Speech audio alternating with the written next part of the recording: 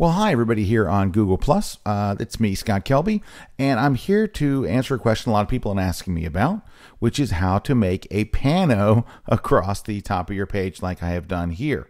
So we do that in Photoshop. I'm going to show you how to set up a template to make it much easier once you've done it one time. So there's little effort up front, then it gets much easier. So we're going to first start off by opening a high resolution, or in this case, a medium resolution pano. And you don't have to use a pano, it does make it a little bit easier. But we're going to start off by going under the image menu right here to image size, and we're going to set the size. So the size is pretty important. It needs to be a resolution of 72 pixels per inch, and then your width needs to be 9.25 inches. So 9¼ inches at 72 dpi, or excuse me, ppi is the right amount. Now you're going to create a new document. Go under the File menu and choose New, and make your new document 134 pixels by 134 pixels and click OK. So you have this kind of empty square. Now, what you're going to do is you're going to fill this empty square with a gray color. So click on your foreground color, choose some color gray, doesn't really matter what, and click OK. Now you're going to fill that with gray by pressing Option Delete on a Mac, or it would be Alt Backspace on a PC. You're going to take this, which is the size of one of those little squares on G+, and drag it over on top of your other image, and drag it all the way to the side. Okay, you don't need this document anymore. You can close it. Now, what you're going to do is you're going to make 5 copies of this. So press Command J on Mac or Control J on PC to make a duplicate. Get the Move tool and just hold the Shift key so it drags perfectly sideways, and drag it over until you see a little gap, and then bring it back. There we go. So again, Command J, get the Move tool, hold the Shift key, and drag it to the right. On PC, Control J, hold the Shift key, move it to the right, and then one last one, Command J, move it to the right. There we go. Till you have 5 across. All right, now that you have your 5 squares, you can see them over here in the Layers panel. Hide all of those. You don't need to see them. Now, we're going to go to the background layer. Now, this is all setting this up to be a template, which is going to help us big time in just a minute. Right-click on the background layer and choose Convert to Smart Object, and you'll see why this matters in a minute. But if you do it now, it'll help you further down the road. So now our template is made. Let's go ahead and save this as a template.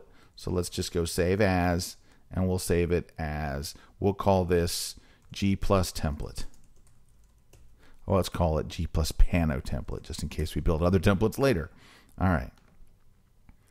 So how do you, now that you have this template, how do you turn this into the 5 little squares that you need? What you do is you'll hold the Command key on Mac or the Control key on PC, and you're going to click directly on the thumbnail for layer 1, the first square on your left. You're not actually going to change layers. You're just going to load it as a selection. So on Mac, Command click. On PC, Control click, and look, see how it loads the selection over here? Now you're going to do this little move. You're going to copy. You're going to go to New, Command N or Control N on PC, and click OK. Creates a new blank document in the exact right size. Then you're going to hit Paste, so it pastes that one little square in there. Then you're going to flatten or just merge down. Merge down is Command E on Mac or Control E on PC. That's it. Your first one's done. So basically you're going to copy, create a new document, paste, flatten, and save. So now we will just go and we'll call this 1 JPEG. All right, and then close it. So now from there on it's pretty easy. Let's deselect. So here's the whole process again. Command click on Mac, Control click on PC to load the second piece of your puzzle. Then you just go copy, New, OK, paste, merge down. Now, if you missed any of that, you're like, what did he just do? Back up the video just a little and you'll see. All right, here we go again. So this is 2 JPEG. Then you go deselect and go to the third one. Command click. Copy, New, return, paste, merge down. All right, you'll get the hang of it. All right, deselect. Then go to the fourth one. load that selection, copy, new. See, when you copy something into memory and then you hit new, Photoshop automatically knows the exact size of what you have copied into memory. So that's why when the new dialog box comes up, all you have to do is immediately hit OK.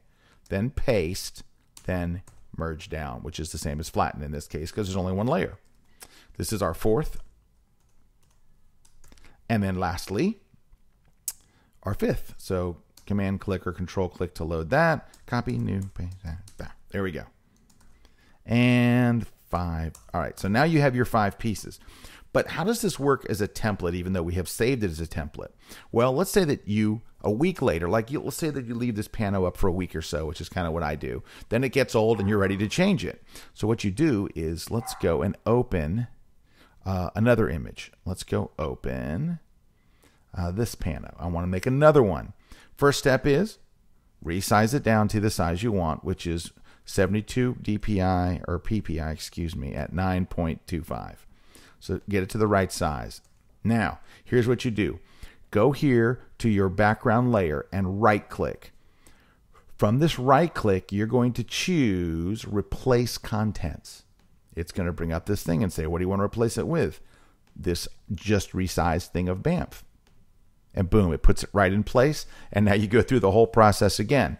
Now, you could write an action to do this if you wanted to. You could turn on Photoshop's basic built-in tape recorder and record those steps and do it that way. And it would work just as well. And it would certainly be easier than doing it the long way. But the good part of this is once you do set it up, now you've got a template and it's ready to roll. Well, I hope you guys enjoyed this quick little, my first specific to G+ tutorial. Hope you guys enjoy it. Thanks.